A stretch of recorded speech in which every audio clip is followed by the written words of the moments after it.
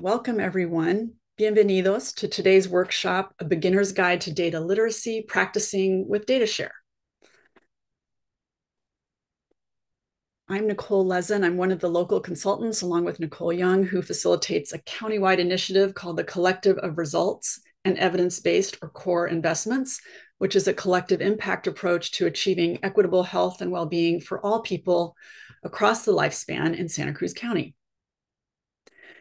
We're co-facilitating today's workshop, A Beginner's Guide to Data Literacy, Practicing with DataShare, with Eva Holt Rusmore from DataShare Santa Cruz County and George Malachowski from the Santa Cruz County Human Services Department. Normally, our course sessions are held bilingually in English with Spanish interpretation, but we've had a delay in our interpreter arriving. So we're just going to do English for now, but we're hoping to offer this session again. And in that session, we'll be able to do interpretation. So we apologize if any of you were planning to attend and listen in Spanish. I'll go ahead and turn it over to Eva, who's going to give us a quick overview of DataShare before we dive into more details. Hi, good morning. My name is Eva Holt, and I'm happy to be here today. And I'll just say that I started my journey with DataShare as not completely data illiterate, but a definite novice. So I'm so happy to be on this learning journey with all of you. DataShare Santa Cruz County is an interactive platform with over 400 indicators from local, state, and national sources. We aim to have updated version of all our data at all times and of the reports that we also host on the platform. And DataShare is constantly changing with new indicators being added. It is the central hub of information that creates alignment by allowing everyone to measure outcomes with the same metrics and indicators.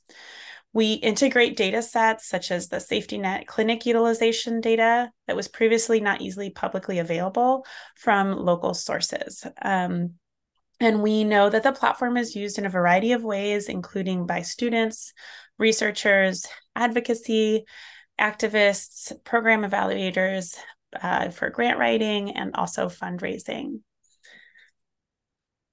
Thanks, Eva. And so today's training, as Eva said, is to just learn more about DataShare and how to use it. And we're focused today on population health data, which we'll describe a little more in a moment. We're going to talk about some different ways to use these broad data sets to do different kinds of advocacy, to inform policy choices, for program planning, for evaluation, and then just really get into a little bit of detail about some elements that you can use for your own data visualizations and graphs and portraying these data in different ways, and how to navigate around some of the basic parts of the site. It can be really overwhelming at first, but there are lots of paths into the data. So we just hope to show you a few ways to make the data more useful and relevant for your own work.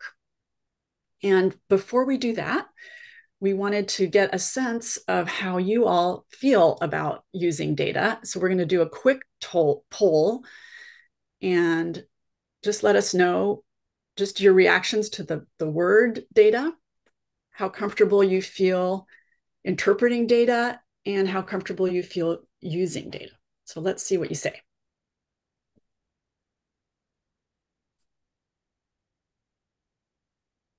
Is anyone not seeing the poll? Okay, great. Seeing some responses come in. You might have to scroll down to get to the other questions.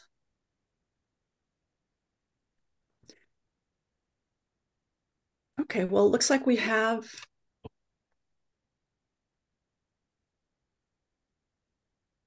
a range of responses so far.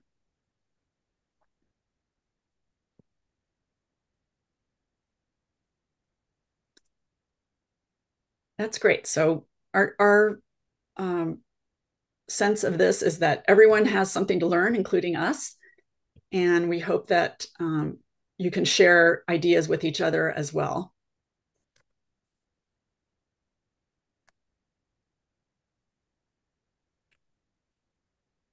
Okay, great. So let's turn it back over to Eva for an overview of population health data. Thanks, Nicole. So population health data, which is what is on the DataShare platform, shows data that measures health or quality of life. These are, so the health indicators can include measurements of illness or disease, as well as behaviors and actions related to health, and quality of life indicators include measurements related to economy, education, built environment, social environment, and transportation. So some examples of population health issues are things like life expectancy, infant mortality, death rates, disability, quality of life, self-assessed health, happiness, and well-being. And these are measures that are used to look at the health of a whole population. But population health issues also include the major factors that impact the health of a group of people. And these issues often relate to the very structure of our society and expand beyond medical practices or healthcare. So these can include things like income inequality, political, economic, and social status, gender, race, education, social capital, social cohesion, which can mean a variety of things, but how do people participate in their community? Psychosocial relationships, as well as issues of access to basic needs, food, clean water, shelter, and safe environment, and measures of poverty. So yeah, so when you think about all the different kinds of data there are, the ones that are on DataShare are really this larger set of population health indicators.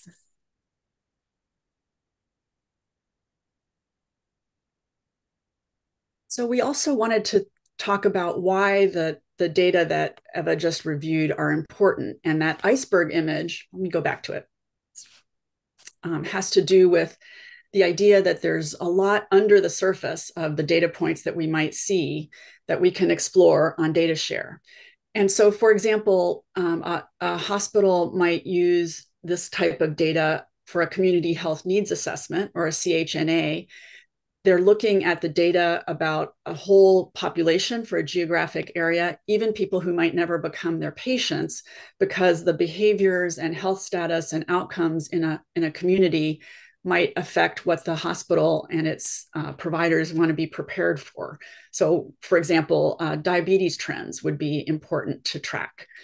Health departments, same thing. Their health departments more naturally gravitate towards population health data. That's a big cornerstone of public health, to try to tilt towards prevention and look at what the disparities might be between different groups in society.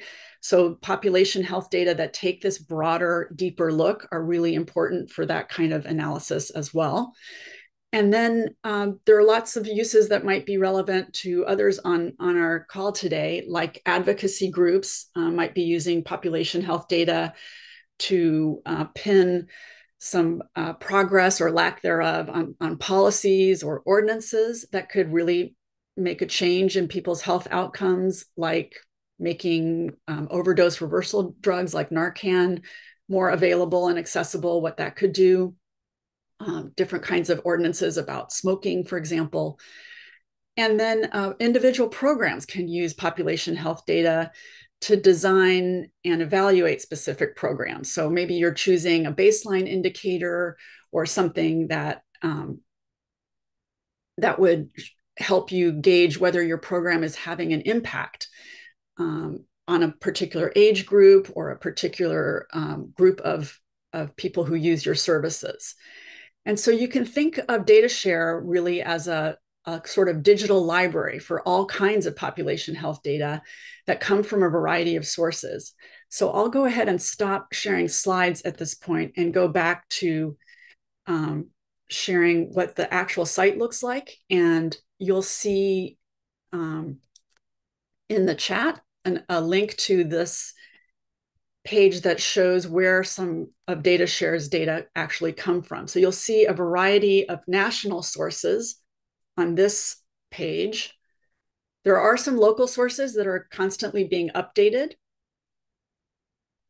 but this is just to give you an idea of the incredible variety of data sources that show up here. And then the data on DataShare from all of these different sources are further organized by health categories that correlate to the social determinants of health that Eva reviewed. And those are on the indicators by location level that you can get to from this data tab. You can see it here. And this grouping shows you for a variety of indicators which ones are available by zip code, for example. And they're grouped by different categories with lots of indicators within them. So if you know exactly what you're looking for, this is a lot easier to navigate to, but it also can benefit from just scrolling through a category and seeing what else is available that you may or may not have thought of for your purpose.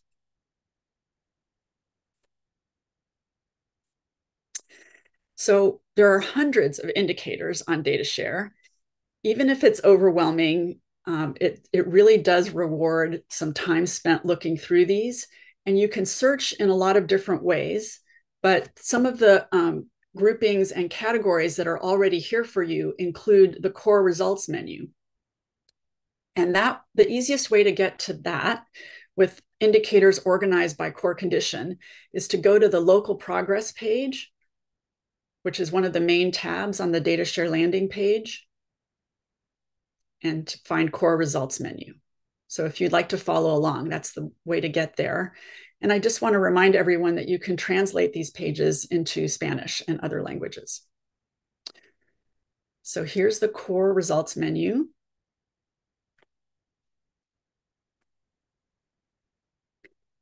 And here you can scroll over the 8 core conditions and indicators within them. So that's just another starting point as a way to try to explore something that's of particular relevance to your work and what other indicators may be connected to it. So those are just 3 ways that you can look at data sources, groupings of indicators, and a curated list like the core results menu. So with that, I will stop my screen share and turn it over to Nicole Young. Okay. I'm also going to share my screen now, so we'll still be looking at the DataShare site. Basically, I'm going to pick up where Nicole Lezin left off when we were looking at the indicators by location level. And so not only do they tell you here what geographic level you can view data by, but also you can see these large kind of broad categories of indicators and then everything listed under them. So I'm going to keep scrolling down. We are going to look at a particular indicator today for just as an example. We're going to scroll down to health as the broad category, healthcare access and quality as the subcategory. And we are going to look at, sorry, I think I actually, I'm trying to find the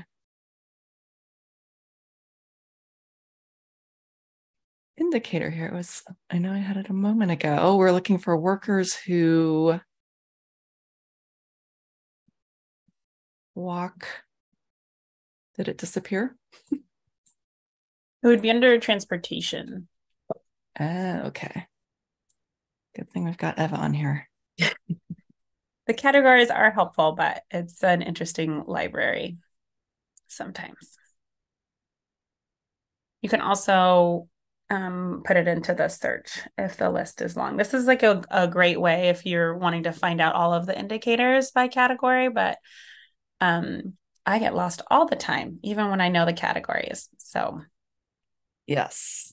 Okay, so here we are, and Gisella put the direct link in the chat as well for the workers who walk to work. And so we're using this one as an example because it actually has a lot of good information here, so you can get a sense of what you might find on an indicator page when you arrive at it. Not all of the indicators will have the same level of detail, but we thought this one would be a good example to use for today's workshop. So here we can see, again, the name of the indicator, workers who walk to work, We can see that we're starting off looking at data that's available at a county level, but if you click on this little down arrow, you can see you could actually choose a different geographic level, whether it's a regional level by zip code or a specific census place. Okay, we're going to stick with county for now. And then you'll also see in every indicator page that tells you what the period of time is, or the measurement period that this data represents. And so usually the indicator pages will default to whatever the most recent measurement period is. In this case, it's 2017 to 2021. But again, if you see a little arrow pointing down here, you can actually then back and forth and choose different time periods. So it takes a moment there. So Nicole, could I just interrupt for 1 second? There's a question in the chat about that very issue on the lag time of data. Yeah, so the lag time will depend on the original data source. And so you might find, depending on which indicator you're looking at, that the most recent year might vary depending on which indicator you're looking at and where that data comes from. So all of the data, and we'll explain more about this as we go through each of these pages, all the indicator pages are set up pretty much the same way, where you can, again, look at which geographic area or choose a geographic area. You can see which measurement period is and how recent the data is. It gives a little description or definition about the indicator you're looking at. Sometimes that language is helpful. Like if you're then trying to describe in a report or a grant application the data that you've found, you're describing, sometimes the description and this "why is this important" section here can provide some really useful language for that. If you keep looking down here in this main section, you'll see again, just a reminder about what geographic area you're looking at. It tells you the current value of the data from the most recent measurement period. And then you'll see here it lists some things like the source of the original data, tells you again the measurement period, tells you who is actually responsible for maintaining the data and keeping it up to date on DataShare. So here we see it's Conduit Healthy Communities Institute that actually manages this whole platform that different communities use. Other times you might see DataShare Santa Cruz County listed here, meaning that it's Eva, it's Eric Morris, who's also on this call today. It's basically our local team that is responsible for uploading the data, maintaining it so that when new data comes out, that it gets updated on the site. So again, all of those things, depending on the original data source and who's maintaining it, can really then affect like how current the data is on DataShare. And I would say if you ever have a question, Eva's a great resource to reach out to. I see that she's also answered in the chat that in terms of the source lag time, some of the lag is due to COVID, that some of the data sources either paused their own data collection efforts during COVID, or the data was just too unstable, too small to be able to then update and publish data in the same way as previous years. So a lot of little caveats that this is part of the why we're holding these data literacy kind of beginner's guide sessions, because there's a lot of nuances and little caveats to be aware of whenever you're looking at data, whether it's on DataShare or another platform. A couple other things I want to point out before I turn it over to George.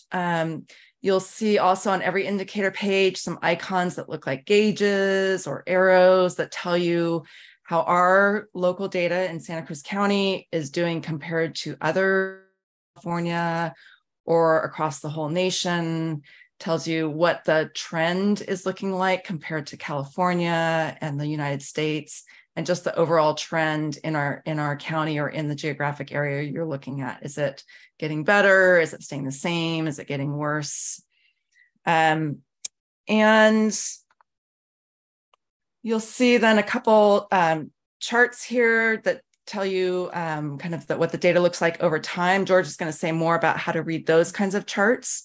Over here on the left, I just want to point out that pretty much all of the indicators will show you a chart that shows the changes over time. So you can see, again, here kind of tells you like, what is the shape of the data? Are there dips? Are there peaks? Is it pretty flat? And then when the data is available in this way, when it's collected and analyzed in this way by the original data source, we can often then look at data broken out by different subgroups, by age, gender, race, or ethnicity. Some of the data you might find is available by sexual orientation. Not every indicator has all of these options here. So just know that if you don't see those options, it's because the original data source doesn't provide it in that way. And so I think I'm going to stop at this point, and let George take over from here to explain a little bit more about some of these technical notes, or really how to understand what you see in some of these charts. Thank you, Nicole.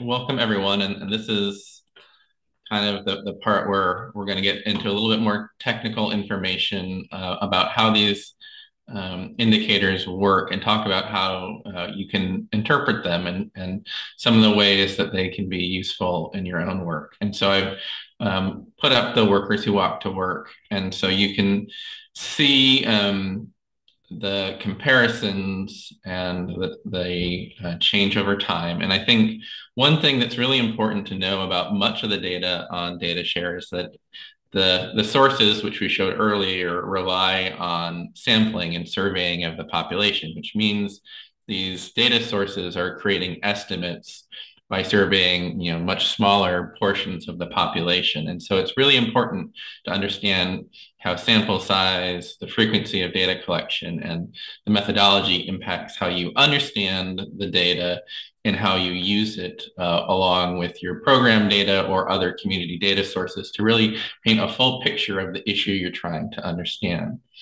Now, in DataShare, one of the things that they've tried to do is provide some ways of analyzing these estimates and understanding where there's variability in what they're estimating. So one of the nice things on many charts, and not on all, and we'll talk about what you can do when there's not these estimates, you can click on the little hamburger and click on Show Confidence Intervals. And now confidence intervals, they're maybe not be all familiar to you, or if you took math or statistics back in high school or college, this may be a blast from the past. But really what a confidence interval does is it shows the range of values that if you conducted the survey 100 times, in this case, it's census data. So 90% of the time that you conducted that 100 surveys, the actual range that you would find would be between these 2 points. So if you're looking at 16 to 19-year-olds, that means that 90% of the time the value would be between 20% and 27.4%. And so why that's important is that if you're trying to say, well, do workers who walk to work who are between 16 to 19, is that really more than the other groups?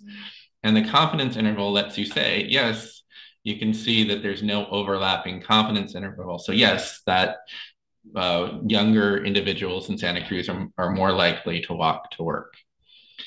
And so you can do that for many of these groups. So you can do it by gender. And so you can see here, it's why you can see that these have overlapping confidence intervals. And so one thing that you would say from that is that there's no statistically significant difference in the number of males and females who walk to work in Santa Cruz County. And so one thing I want to point out with this is that all of our surveys, and especially when you start disaggregating data, rely on this surveying. And so I'm going to switch over to our Santa Cruz demo. Oops, not that one, sorry. Let me, okay. So if you look at Santa Cruz demographics, and especially when you get into smaller populations or smaller regions, you're going to see that because of the size of Santa Cruz, many of our groups don't have very many people.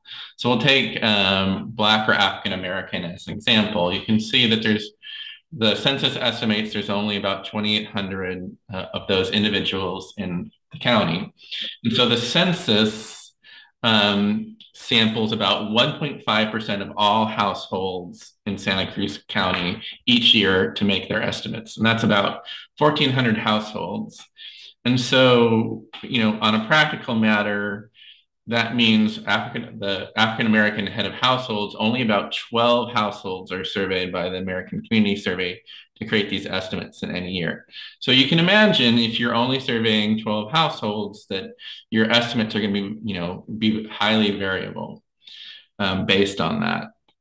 And it means that sometimes those estimates can be unstable. And you'll see sometimes in DataShare that they will mark certain indicators, especially when you disaggregate, as unstable. And what that means practically is that you need to use those estimates with caution and really not necessarily discount what you're seeing, but layer it in context with what you know about the community and what you know about your own population you're serving and other data sources. And so if you go back to these workers who walk alone and you turn on the confidence intervals, you'll see that for some of those smaller groups in Santa Cruz County, you have, you know, really wide confidence intervals. And that's because there's so few of these particular individuals in the survey, the estimate is going to vary widely. So one thing you may be asking yourself is, so like, what does this mean for using this data if I'm working for parks or I'm working with older adults and I really want to be able to look at some of this disaggregation? And as I mentioned before, what you really want to do with this is put it in context. So for example, we may see disparities with African Americans or Asians or in other groups, and you want to be able to layer other data sources and other information along with it. And so, you know, one of the things that you may want to do is look at other reports. So for example, the United Way worked with the Black Health Matters and did a report that looked specifically at Black and African American health outcomes. And so you may see disparities in health outcomes for Black and African Americans in DataShare, and they may or may not be statistically significant, and you'll see that the confidence intervals vary widely. So you really want to be able to kind of take that data, put it in context, and kind of work with different parts of it. So So that was a lot. And so one of the things that we want to show you is some of the glossaries and ways that you can kind of refer back to some of these concepts in DataShare. So let me share. Oops.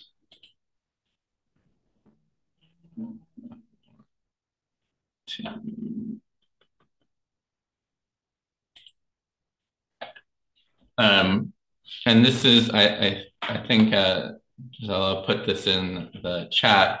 And so one of the things you may want to go back to is these glossary of terms when you're reviewing data specifically for some of these ideas. And so one thing when you're looking at health-related data, and I'm not going to go through every single of these glossary terms, but highlight a couple of these on each page. But age-adjusted really is a way of trying to understand particularly health-related indicators and adjust for the fact that, say, older adults tend to pass away at a greater rate than, say, teenagers. And so age-adjusted takes into account the differences between groups to give you a rate that is more comparable. And again, that confidence interval that I spoke about, this gives you a practical example of what that means. So if you kind of forget or need to explain it to someone else, you have it here. And again, as we showed in the workers who walk to work example, the way that DataShare defines significant difference is that there is non-overlapping confidence intervals. And one thing I'll note is that in DataShare, the way that they've defined this and used this practically is that it's always the significant difference is always between the overall or county rate and those specific subgroups. So if you want to be able to compare between groups, like racially or gender, you need to kind of do that analysis yourself. So the color isn't going to indicate what that looks like. So I'll show you.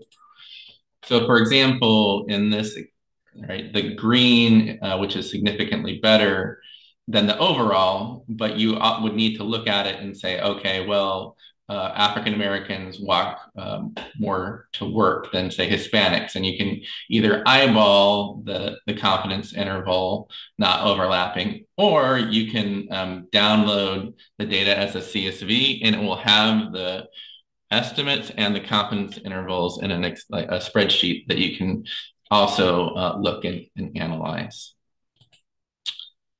And so I think, we've talked about comparisons a bit, and I just want to underscore what Nicole talked about, in that DataShare, also one of the nice things it does is that for many measures that it has state and national data on, it will provide comparisons. And some of those have been tested. Those comparisons will show you what the state and the national level is, so that you can really look at how the county is faring against others. And then you can also see some trends over time. And the DataShare for many measures has presented either a statistically significant increase or decrease. And also in the notes, it will tell you how they calculated it, but it will allow you to kind of say, are we doing better or worse on a number of indicators? And so I'll end with just saying, how I use DataShare and demographic data in my work. Is it's really a starting point to understand community and data and access information that doesn't exist anywhere else. And so the data is not perfect. A lot of these are estimates that you have to use with caution and put in context, but it is the best and only data we have on so many of these indicators. And if we want to be data informed, it's a really great place to start. And it's really the only way that we can understand how different groups, racially, geographically, are impacted. And so, for human services, we have many programs that are very large and probably larger than what your programs work with. For example, our Medi-Cal program serves over a third of the people in Santa Cruz. And so when I do things like try to understand, do we serve disproportionate numbers of people in programs, it's very powerful to be able to look at the county demographics and be able to say, yes, we serve more Hispanic or Latinos than other groups, and understand kind of geographically and racially and some of these other impacts, like how are we doing in terms of outreach, and who are we serving, and where are there pockets of the county that we could be serving better or differently. And so I think that with your programs and your data, I would encourage you to use DataShare and think about, how do you understand the problems that you're trying to resolve in the community? Who are you serving? Where is your reach in your programs? And think about how to leverage this information that the best you can. And with that, I am going to turn it back over to Nicole Lezin. George, thanks, Nicole. So now we're going to have a chance to practice what we've just heard about, and we're going to do that with a very informal, low stakes, no prize scavenger hunt. Sorry, do we have time for questions? Oh, yeah, we do. Okay. Does anyone have a question before we do that?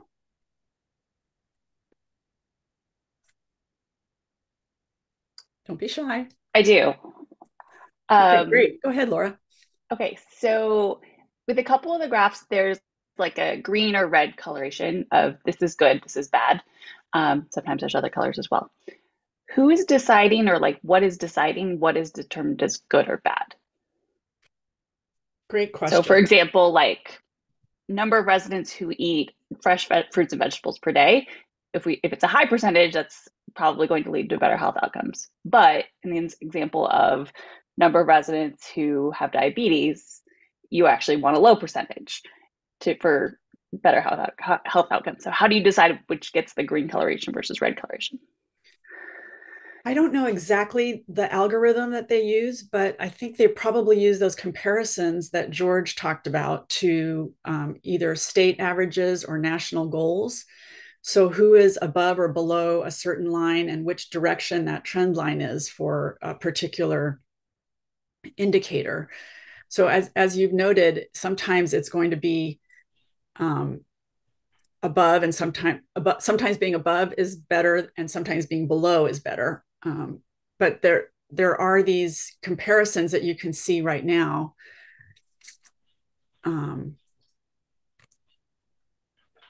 Compared to California counties,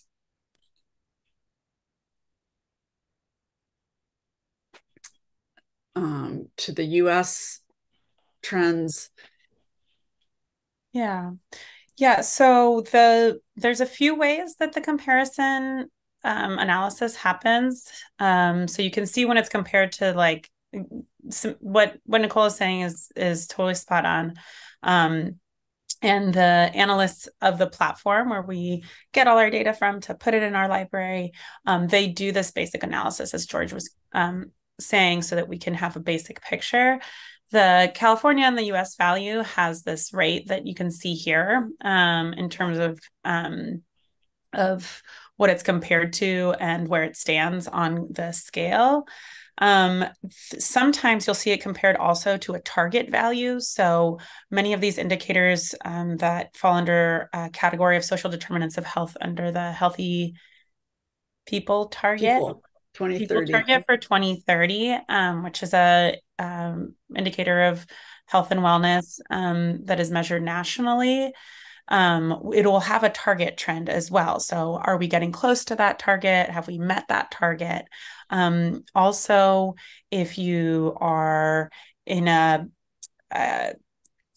collaborative countywide, or if you're working with the county on a particular goal, sometimes it'll also have a target rate there. So we can gauge it by where we want to be locally. So I don't know if that completely answers your question, but each value actually has an analysis to it that will say whether it's positive or negative, and whether an increase is bad or good, or statistically different and neutral, is dependent on that indicator. That's helpful. Thank you. Okay. Thanks for the question. Any other questions? You know, we threw a lot at you.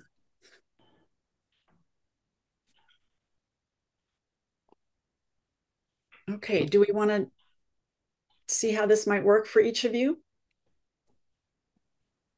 We thought it might be, we know from our own experience, sometimes listening to how to do this is different from just diving in and doing it yourself. So we thought it might be a good idea to just ask people to practice this together just for a couple minutes. We're going to set a timer, and there's a link in the chat that Gisella just posted that has a list of indicators that are grouped into a little dashboard.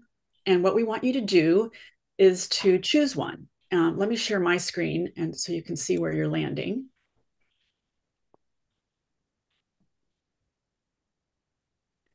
So you might have under health and healthcare access and quality, the people with a usual source of care. So what you would do is hover over the one that you're interested in and click on it. So here's some other ones: community crime and crime prevention. You could look at the adult arrest rate by clicking on that little highlighted piece. If you're interested in housing, maybe you want to look at the renter spending to income ratio, which is an important national and state measure. Children who are living below the poverty level. By age, we've got people 65 and older living below the poverty level. So just pick one that speaks to you. And Gisella will put in the chat to what we'd like you to look for. So we're hoping that you'll try to find the source of the data, something about the measurement period. That was a question that came up. How recent is it? And then, is anything striking to you from looking at the data? We talked a little bit about these comparisons. Is there a trend going in one direction? Whatever strikes you is fair game. Not a quiz or a test, just a little excuse to delve in here and see if you can find the data source, the measurement period, and some reaction or insight from looking at it. And then we'll come back and compare notes. Need a little more time? Rose, I see your hand up. Go ahead.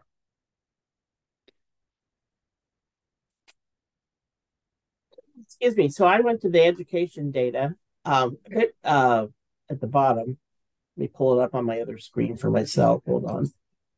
And Rose, if you want to share your screen to show us what you were looking at, you're welcome to do that. Well, unfortunately, I'm running two computers. Okay. One where I can actually read the stuff and one where I can talk to you. Okay. So I looked at people 25 plus with a high school diploma or higher. And I'm absolutely intrigued by the amount of, the different data sources one can, that kind of came into this, both the primary source and then all the other stuff. I'm trying to think what the three questions were. Well, that's one. The measurement period, I didn't look at that. I should, sorry. But then just as a point of interest, I went through and looked at it by zip code to see what the variation is across the county. And I just found that very, very interesting. Certainly, excuse me, when I think of the County Office of Education and all the different school districts and that kind of stuff, they would be very, very interested in this kind of information. And so I guess my question is, how well are we promoting all your work, Eva, so that people have access to it? I don't know. You tell me. Well, we have we some do our suggestions. best. Yeah, we do our best. We do work in a collaborative of 15 agencies, and we have on our steering committee representation from Cabrillo and UCSC and COE. So in terms of like this particular indicator, I know at least there is some understanding of how we interact with education data. We're always trying to do specific outreach with different interest groups. And, I see a couple specific interest folks here: disability, education, childcare. So sometimes we'll do spotlights on specific measures. So, for example, we did one on housing, in which we build a basic analysis of the housing data, not only the population health indicators. We start there, but then we add the local reports and agency impacts and kind of the system frameworks that are being used to address that particular area. So yeah. And I will say, I just wanted to note that on the breakouts by region, it can be really interesting. It's also an important place to remember George's voice about what is the confidence interval on those regions. And those graphs, I don't think they have that capacity to tell you like, this zip code for this measure has this confidence interval. I don't know if I've looked at that recently. But each zip code has a different population number. So it's just something to note. I personally don't like to make any basic analysis statements off of the zip code because of the variance in population per zip code in our county from rural to more urban. But I do really like the regional breakouts. I think that those can be helpful because they group a number of zip codes together. So in terms of trying to look at these, sometimes you can look at a zip code and be like, wow, how is that so distinct? But I just think it's important to frame it in, well, what is the population density in that particular zip code versus another one. I don't know if you would add anything there. Oh yeah, they do have a confidence interval. That's awesome. So the reason, excuse me, I can't get rid of it. The reason I ask is some time ago, we did a study of all the social services that were available to students and put it into a graph on the COE's website somewhere, I know not, where you could slice and dice by some of these same variables: gender, age, type of service, and you could come down fairly specific, but data is as good as it's promoted. So here's all this wonderful data that's being collected and updated by the COE, and I have no idea if it rolls into any of these things, which is unfortunate. So thank you very, very much for doing all this work. Thank you for the question, Rose, and the successful scavenger hunt. Would anyone else like to share their exploration?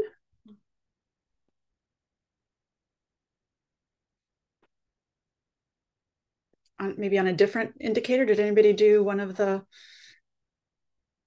Oh, Daniel, go ahead. I see your hand up. Hi there, Daniel Wilson. I work with George in business and analytics for the County of Santa Cruz, and I pulled up the home renter spending income ratio. Mm-hmm. Quite enlightening, a little bit different than I was expecting. How so? How is it different? Well, I was under the understanding that we were number one, and it looks like we're number two. Okay.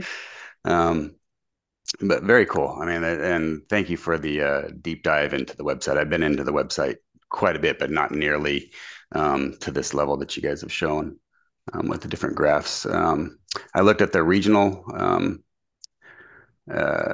presentation on the renter spending, and again, enlightening on the different areas. One would think that downtown Santa Cruz would be a little bit more higher level. But yeah, very, very enlightening, very cool stuff. So thank you for everything that you guys are doing. We appreciate it. Thank you, Daniel. Yeah, so that we find this every time we go in here, that there's always another layer to discover. There's always another aspect of the data that we may not even have been looking for. There's lots of accidental discoveries. And again, it can be overwhelming, but really rewards spending some time. And Eva will explain in just a moment that she holds office hours and is available for training and can help you group indicators on dashboards for your organization. And there's just a wealth of opportunity to interpret and use data here that most of us are, it's untapped potential for the most part. So that's exactly why we're doing this series, to help people see that and start using it themselves and spread the word. So if each of you who are here today might tell one colleague about this, that would be a great impact of our session, and we'll have more to follow. We're running out of time, but is there anybody else who wants to share, maybe in the chat, something you discovered from your scavenger hunt? And I'll turn it over to Eva to let us know some other ways to keep learning together. Thanks, Nicole.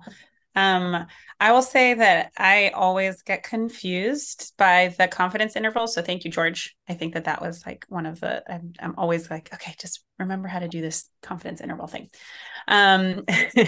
So I do have office hours, and I'm available via my contact information, which will be shared and follow-up email.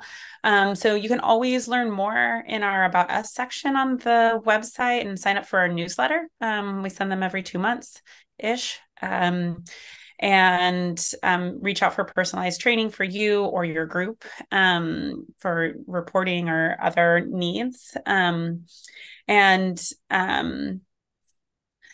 Yeah, we also have, we're going to offer more trainings. Here are some that are coming up with CORE. And my office hours are the first and second Thursdays of every month. These are in person, and in Watsonville and Capitola. So I will put those into the chat box. You just need to sign up.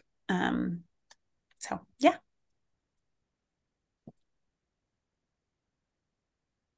You can see links in the chat for all of the things Eva's just mentioned and the upcoming core events that will allow you to register and learn more about them.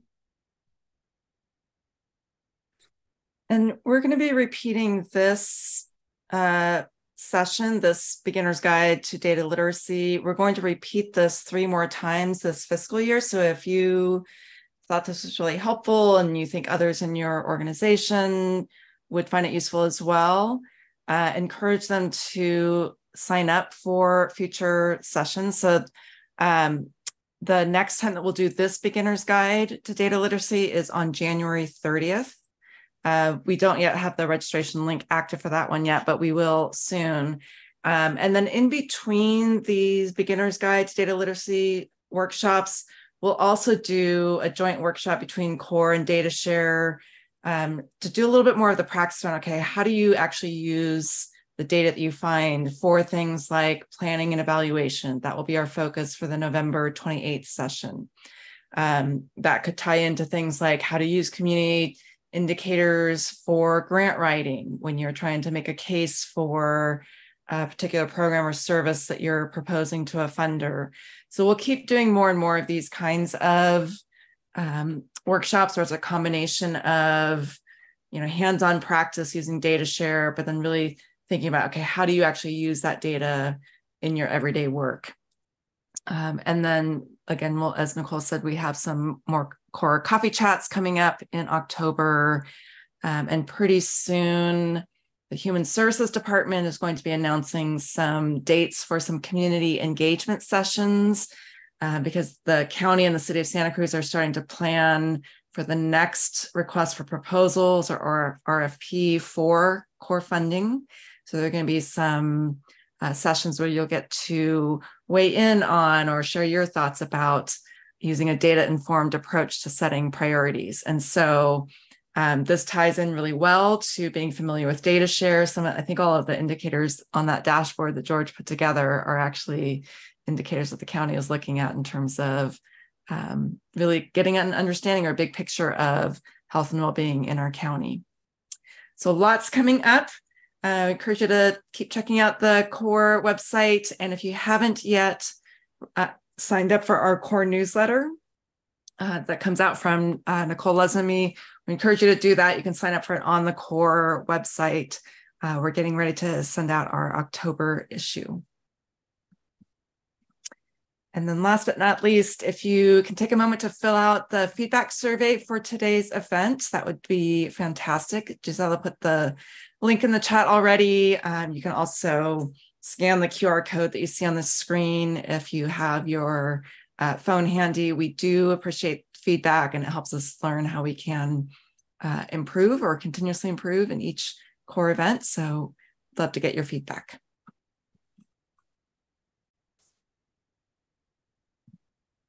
Thank you to George and Eva for leading a great workshop with us.